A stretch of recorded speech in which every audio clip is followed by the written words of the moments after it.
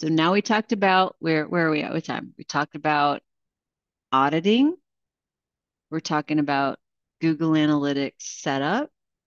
I'm just going to get a little bit into Google Tag Manager and the data layer. So, who here knows what a data layer is? Show of hands. All right. All right, Heather, We have you one get the hand gold. raised. Heather, I would love to hear a non-analytics person explain it. And you can't, I mean, I don't want to, like, we're going to be together for 4 days here. Like, I don't want to do all the talking, please, everybody. Heather, I would love to hear you at least know what you know of it. No, I mean, are you open to that? My understanding, it's the what goes into your tag manager, right? It's that data layer that goes into the JavaScript. My understanding is that. So um it just truncates your data sets, right? Yes, yes. It actually makes it easier to collect. And so let's back up a second here and talk a little bit. Who knows what Google Tag Manager is? All right, killer. Okay.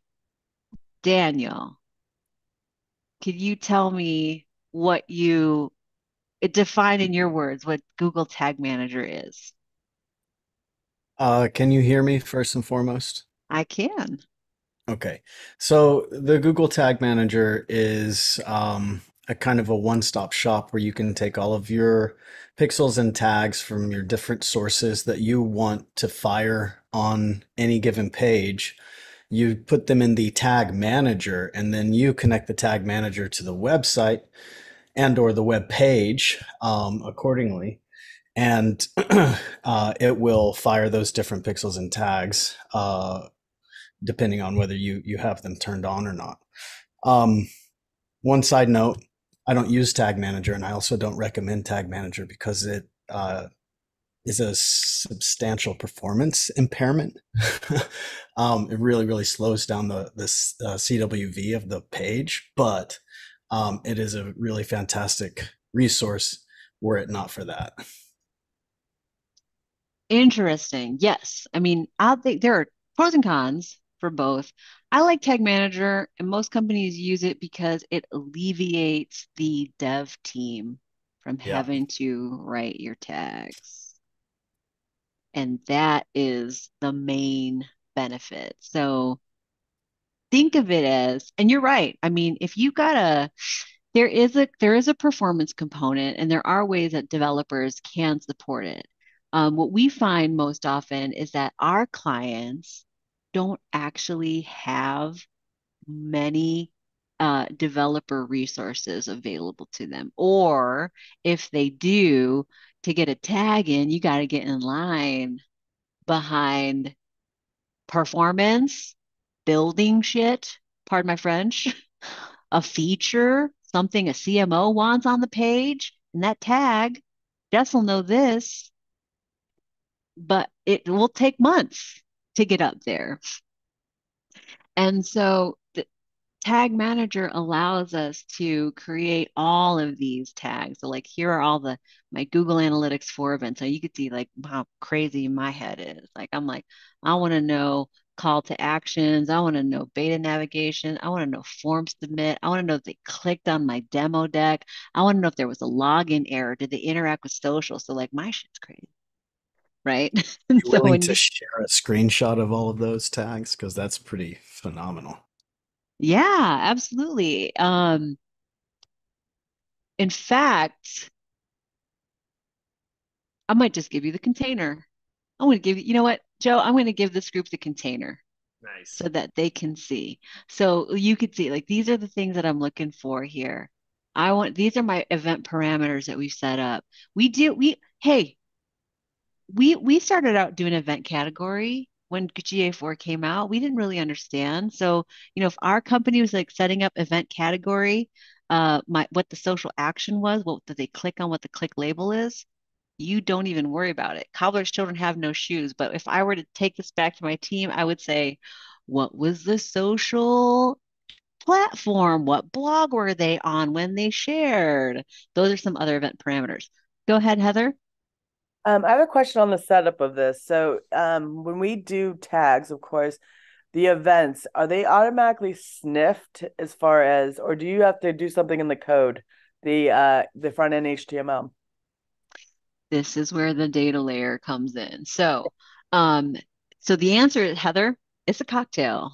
We like Okay. cocktails on Monday morning. What you got to do is there are some auto event variables. So remember, like in your checklist here, turn on the enhanced tracking except for forms. Those are automatically sniffed. Okay. Things like the form, things like things like navigation will have to be Okay. given to a developer for data layer work. Okay. Now, let me pull that up for you. So you have access to this as well. This should be actually, Joe, if you could help me, if we don't have the data layer in here, we should be adding it. Oh, core data layer guide. That's in your training material. I put it as a PDF, so everyone should be able to access it. But let me know if you have any issues. We'll follow up if not. So everything that you see here, comprehensive tagging and data layer guide, this you could just turn it over directly to your client's developer if you need to, or your developer if you're lucky enough to have one. And then all those things that are not automatically tracked by Google Analytics is in here. Okay. Navigation click, call to action, content accordions, anything that I ever thought of that we might want to know is in here.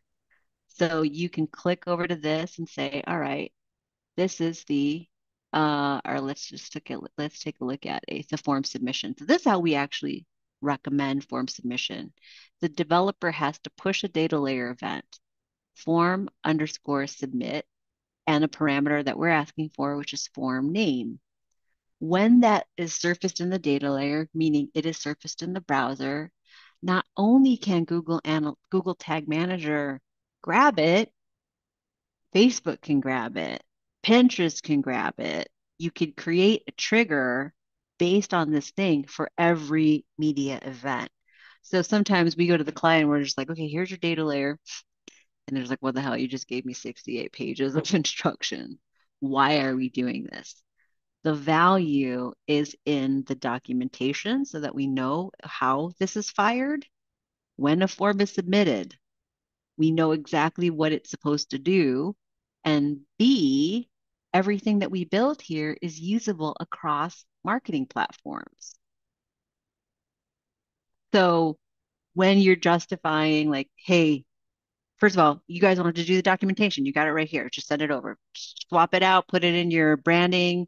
Honestly, this is what this is about. Me empowering you guys to do this. Swap it out, copy and paste it into your branding, give it to them. And the explanation and the value proposition is you do the data layer. It's going to ensure that the data is clean, not going only into GA, but also going into any of your other marketing tech stacks. So that to answer your question, Heather, it is a combination of data layer plus automated tracking from Google Analytics. And this is where the documentation comes into play. So when you say, hey, client, I did it. I architected this for you. I architected the unstructured data set, and this is the blueprint. So now what we're getting into is this is really the main thing that the client sees is what's my event? What is this recording? I also have sometimes the clients, like if developers can't really do all of the tagging at the same time, here's a priority status. Is this considered custom? Is this considered a conversion event? And then does this replicate anything that we had in GA? 3. I'm going to talk about the trigger. Heather has her hand up. So this schema right here is like a recipe you hand out to the client to do the integration. Is that right? Exactly. Got it. Yeah. Okay. Thank you. Yeah, yeah. So you've got, you're going to say, I've done my UX audit. I've seen these are all of the things that we want to track. This is what you're currently tracking in here. That's going to inform what my parameters are going to be. And then this is all of the documentation. So Cool. a couple things about event name. Google syntax seems to prefer object underscore action. So think of it as phone link underscore view, phone link underscore click, modal underscore view, modal underscore close. And so think of like event names as a syntax. This is kind of how the industry is starting to set up the tagging. That said, it is a wild west out there. Some of you might have seen some crazy stuff happening. We just saw a website that clearly has an add to cart that had no add to cart function, no data. So you're going to see a lot of ways that clients like maybe have done it themselves and not in accordance to industry standards. I mean, you guys know what it's like when you see campaign reports that are all jumbled up taxonomy, right? You've seen like trying to people are, oh, name it this day and this date. Who named it? Oh, an intern. Oh shit. Right. So same thing will go for this taxonomy in Google Analytics. We got to be real clear about how we so I recommend, and the way that the experts are doing it is object underscore action. And then with the custom parameters, again, world's your oyster. You're going to be able to get this out, and we're going to go through that on day 3. Um, so boiling like bringing it all together. Typically, what happens before when we get to this point, and you say, "Okay, client, I think these are all of the things that you're going to want to know." Oh, sorry, we got to talk about triggers. We got to talk about triggers for a second. A trigger means when does this state a fire? So back to fully answer your question, Heather, here's a CTA click. Records when a user clicks any CTA. The trigger is inside the custom CSS. So we are going to try to find, like, here's an example. We made this recommendation for what did I say, a call to action. A call to action says, hey, if you have to make this custom CSS inside the A tag, it's going to be data click category equals phone. And as a result, I'll be able to pick that up in Google Tag Manager. In the event that they can't create that custom CSS, sometimes like or fire when click class contains element or button link. This is not ideal. So like what we're saying here, and so sorry, like anybody just jump in if you're going to start to get lost. So real quick on the CSS, it's because we're applying it to the global strategy or the global website. Is that correct? Exactly. Otherwise, what will have to happen from tag manager or any tagging standpoint, even if you're not doing a tag manager, you're like, okay, here's a call to action called invest now. Let me go investigate what that is. Oh, it's even like it's a start engine. Okay, so I can't even do that. Let's take a look at some other CSS. Let's take a look at this guy. Like if you don't have a global thing for say like that search icon, then I'm going to have to specifically try to find each individual one inside my templates. It makes it a lot easier. Oh, I can't even. All right, somebody go call these people. One of you go get baby quick. I just tried to click on there and it isn't actually a category page. Okay, here's another one. Learn more, party rentals. So these triggers could be added to the CSS if it's a global element that we need to be tracking, right? Is that accurate? Correct. So we can That truncate. Okay, cool. Thank you.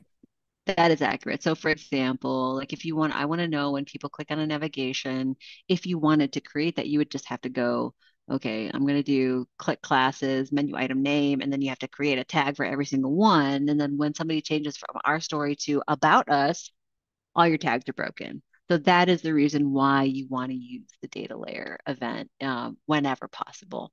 Otherwise, you're going to get stuck to what I like to call dirty tagging, when you're just trying to find, but BTNs and buttons inside the CSS, and then try to, things will get missed if you do it that way. Then, it also in here, we say your custom data layer event. If I say navigation view, filter view form submit, we're going to trigger that on a custom data layer event. How? Go back to your custom data layer documentation client. And then in some cases here, like these are just phone link clicks. Some of these are easily identifiable. Some of them are a little bit more cut and dry, like a telephone number. And then in some cases, some of these will be an integration with another tool. Like say there you have intercom installed, that was already sending data. So then this becomes like the master view of everything that's tracked in GA, how it's tracked. You guys ever come across like even in GA3, like an event, you're like, oh yeah, that's our success event. That's our KPI. We're like, how's it get in there? I don't know. Clients don't know sometimes. They don't know how the data gets in there, and somebody has to debug it. So this is the map. And this in itself, the typical work that we would charge for this is $5,000. The typical work that another bigger agency would charge for this is 10. Like if you're from like a Dentsu, a Cardinal Path, a Bounteous, but these types of deliverables are like 10 and more, $10,000 and more.